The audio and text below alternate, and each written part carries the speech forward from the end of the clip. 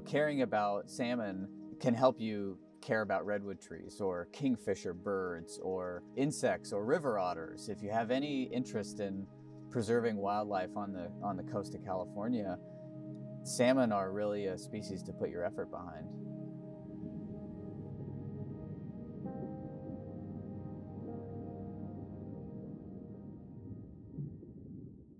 Salmon go on an extraordinary journey, taking them full circle, from birth in their home streams to their return, all ending with procreation and death. This journey can take up to 8,000 miles. They travel instinctively between freshwater and saltwater, thriving in each, having a keen mastery over both realms. Salmon are destined to go against the flow of nature, to swim upstream, leap up waterfalls, defying gravity in their journey to their freshwater birthplace, where they breed and die, fulfilling an enchanting life cycle, enriching the entire ecosystem around them.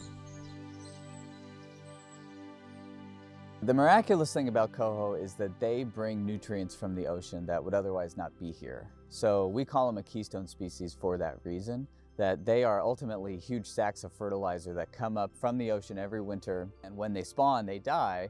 But that's sort of the miracle about them, is that when they die, their bodies are littered all around the stream, all around the riparian area, and anything that's a carnivore or an omnivore will come and feast on their carcasses, and that delivers these rare nutrients like phosphorus and nitrogen back into the freshwater environment that would otherwise just be moving out and never coming back.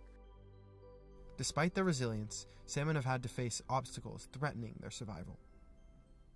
Throughout California, salmon are endangered because of a loss of habitat. Most of that habitat has been lost because of dams on rivers.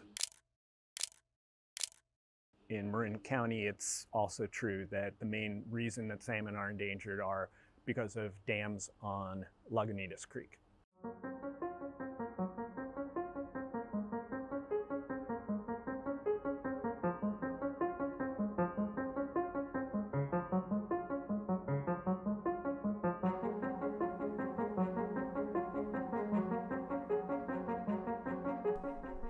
Big dams, whether they're concrete or earth, that don't allow any passage, those are a problem because the habitat is completely cut off behind them.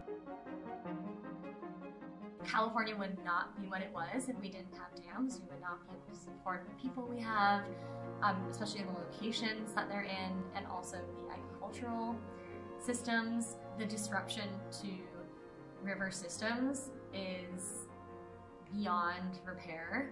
The major dams on the river are still there. There have been a lot of barriers, smaller barriers, that have been removed. Those are allowing fish to get up into some of the smaller streams, but still salmon are blocked from about 50% of the Lagunitas Creek watershed that they used to have access to. If we were to lose the salmon, we would lose a way of connecting the next generation to the natural world.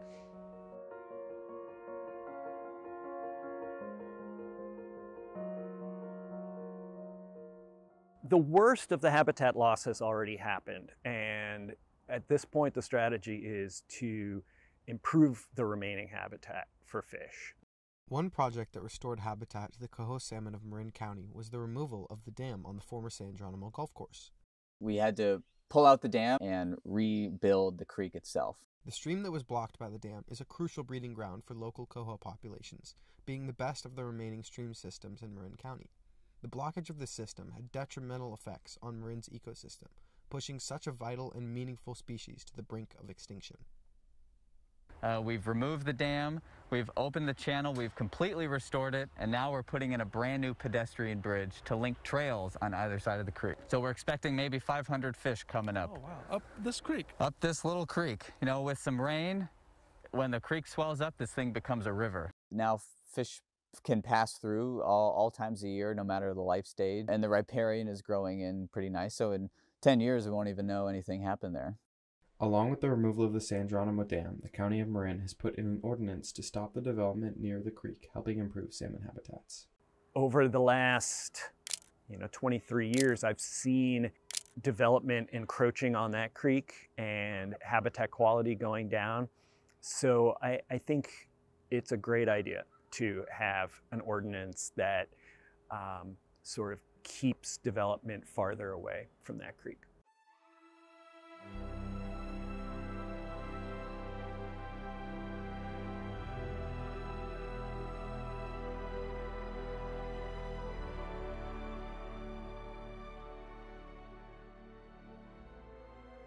The most important role that salmon play around here is as environmental ambassadors.